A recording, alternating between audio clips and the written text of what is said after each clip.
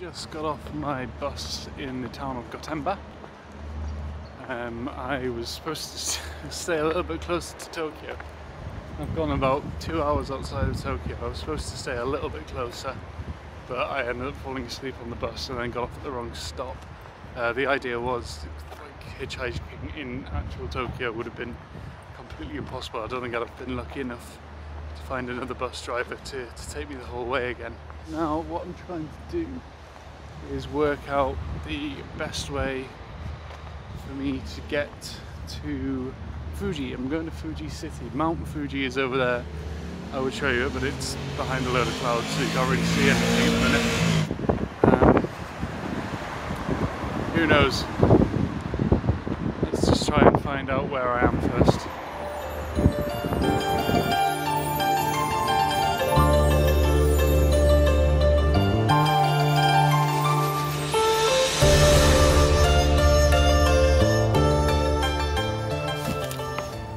In this truck, I think.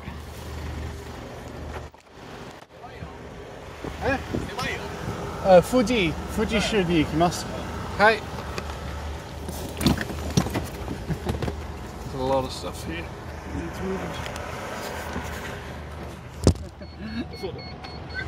Okay. Okay.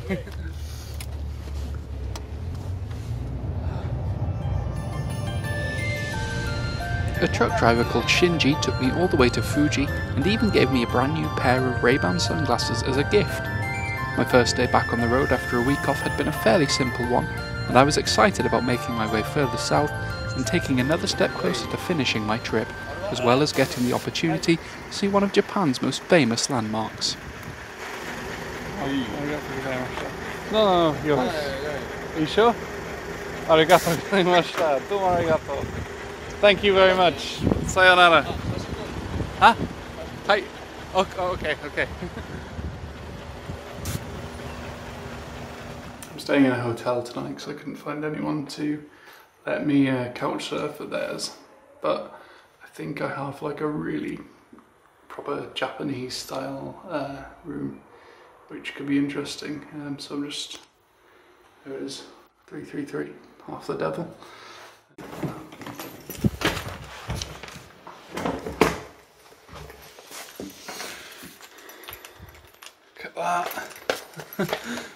Little, origami on the pillow, always a nice touch. A trip up to the hotel's rooftop foot spa in the morning offered something of a spectacular sight ahead of an early departure to make sure I got to my next destination, Nagoya, in good time.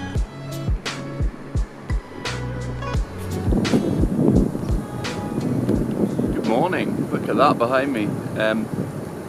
Yeah, Mount Fuji has come out to see us this morning, which is absolutely brilliant. I'm getting further and further south anyway. Pushing on now, over halfway I think. It's going really well, so I just need to get out there and find a decent place to get picked up this morning. I didn't have to wait long for my first trip of the day, with the family allowing me to join them on their sightseeing trip, before two guys, one who claimed to be famous on Japanese social media for pulling funny faces, took me the rest of the way. I spent the day in Nagoya taking in the world's largest planetarium, before meeting a student called Bilal who let me stay at his flat for the night.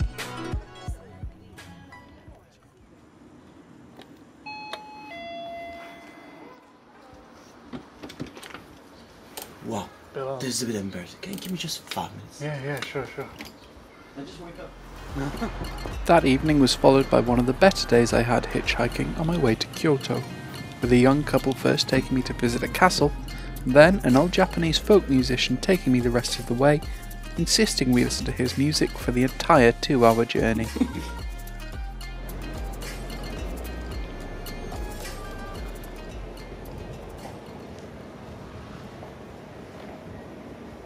Are you okay? Yeah, good.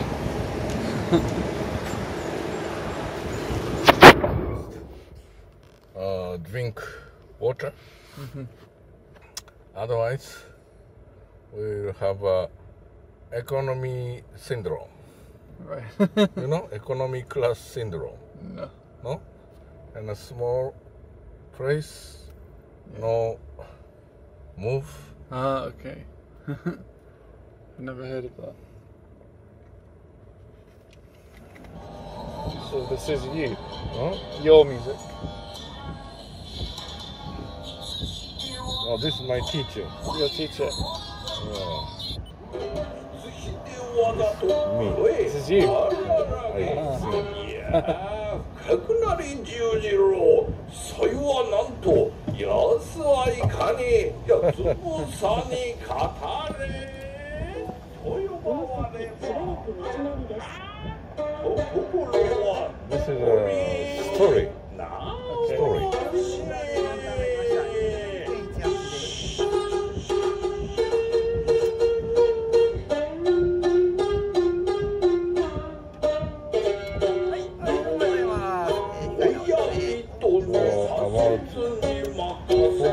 I arrived in Kyoto to find my guest house was hosting a party, at which an Australian man who called himself Dr. Robot was playing a synthesizer. The night ended with a bit of a sing-along before I made the most of 2 days I'd booked in the city to break up my journey and explore more of the country.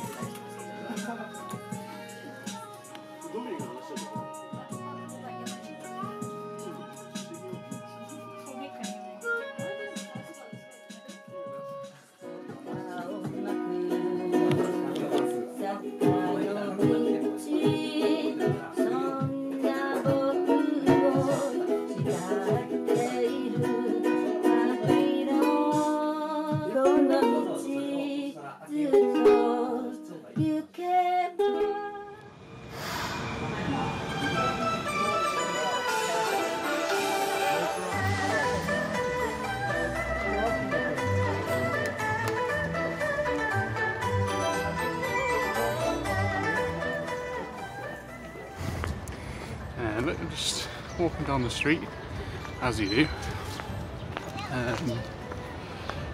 and then these guys are just hanging out. Alright, mate.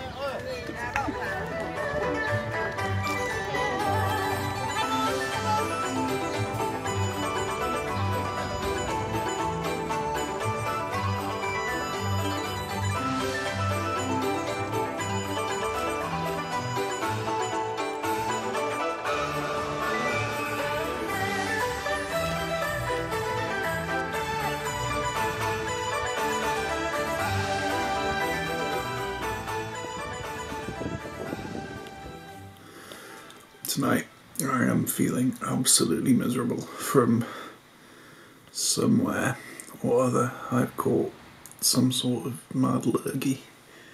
My eyes are all leaky and you can't really tell, can you? Yeah, my face feels all gross. I was downstairs because the Wi-Fi up here isn't brilliant, and I was trying to plan a good place to get picked up for tomorrow, and there was this woman was in it's like a living room sort of place where people can sit. I was explaining to her that tomorrow I need to go to Kyoto. Sorry, no. Tomorrow I need to go to Okayama, and that my plan is that I'm hitchhiking the whole way. I can't buy myself a bus ticket no matter how much I would really want to.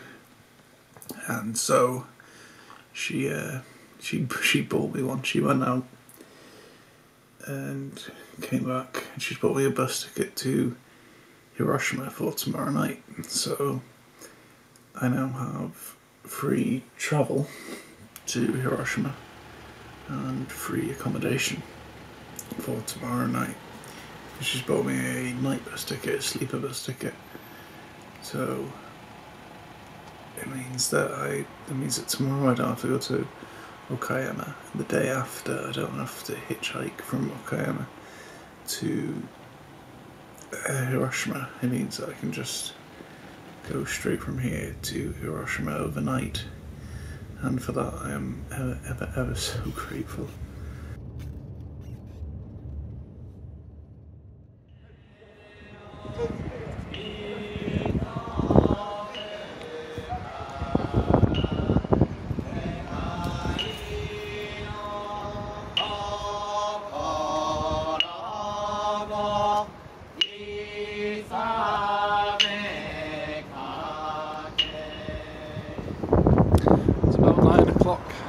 in the morning.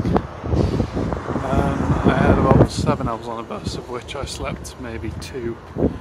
I can't check into my hotel room for another 7 hours, and I still feel absolutely dreadful. So I just have 7 hours to spend on my own in Hiroshima. It's a pretty big city, but I've just absolutely no interest today. Just want to go to bed, but I'll make the most of it. We'll be here again.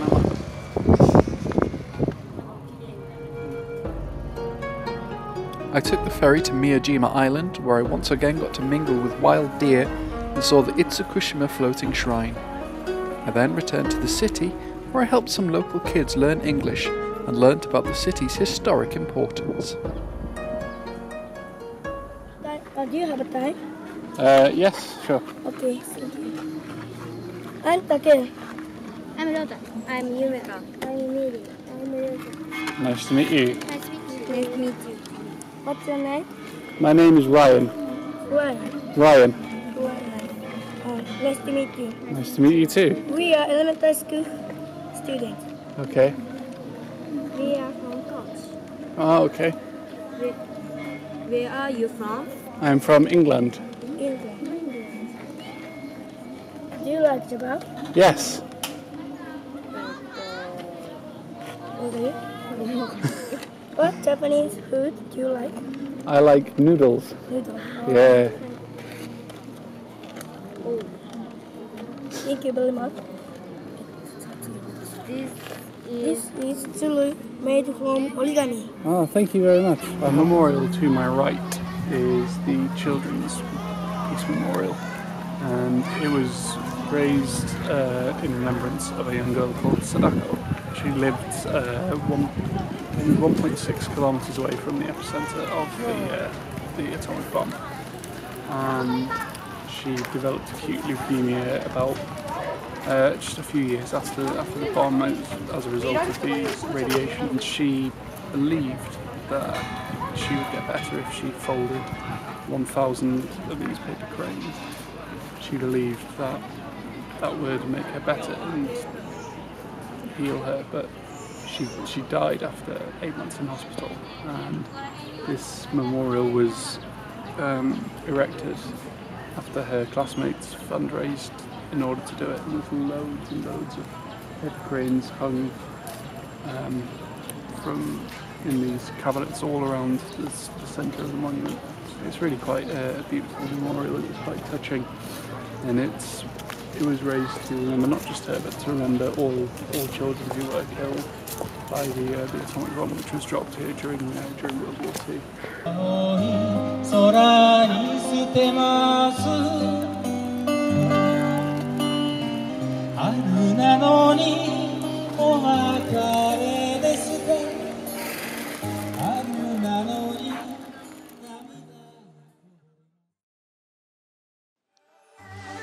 Reaching Hiroshima meant I'd almost made it to Kyushu, Japan's southernmost island.